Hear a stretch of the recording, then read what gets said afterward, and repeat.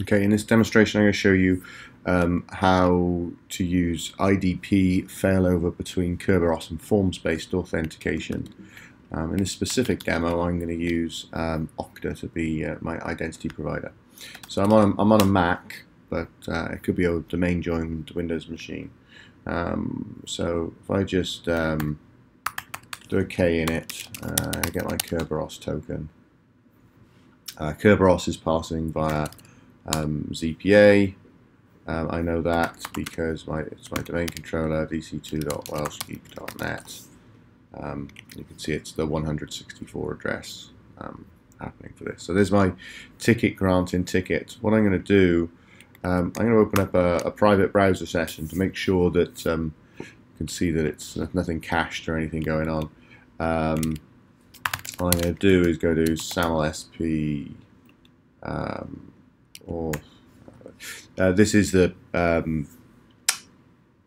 service provider for Zscaler.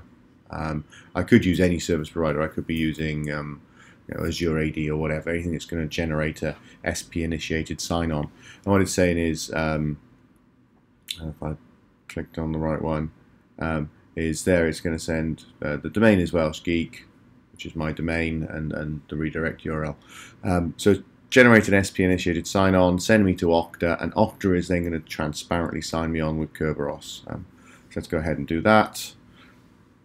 Well, Okta is being sent by a ZPA as well. It does desktop SSO. It's detecting my client, requesting Kerberos tokens, and then I get signed in. And because virtually I'm signed in, it's going to launch the Zscaler app or bring Zscaler app to the foreground.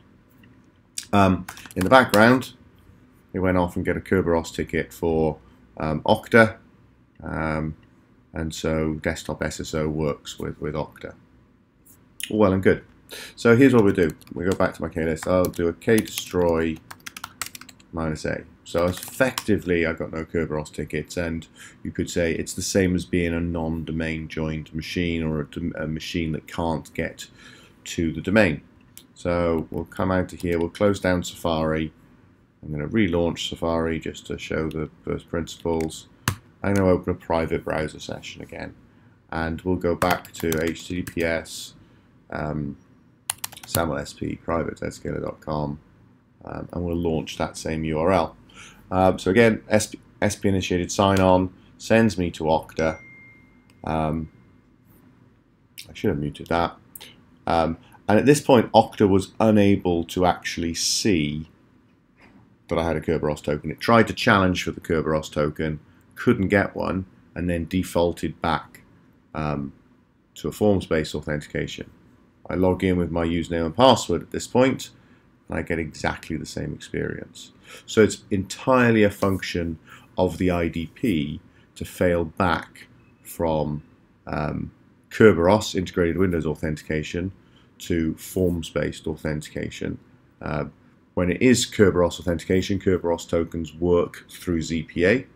And of course, when it's not Kerberos authentication, it's just an HTTP web form or HTTPS, and the forms get presented to the user. The user interacts with that, providing their credentials, and then they're signed in. Hope this helps.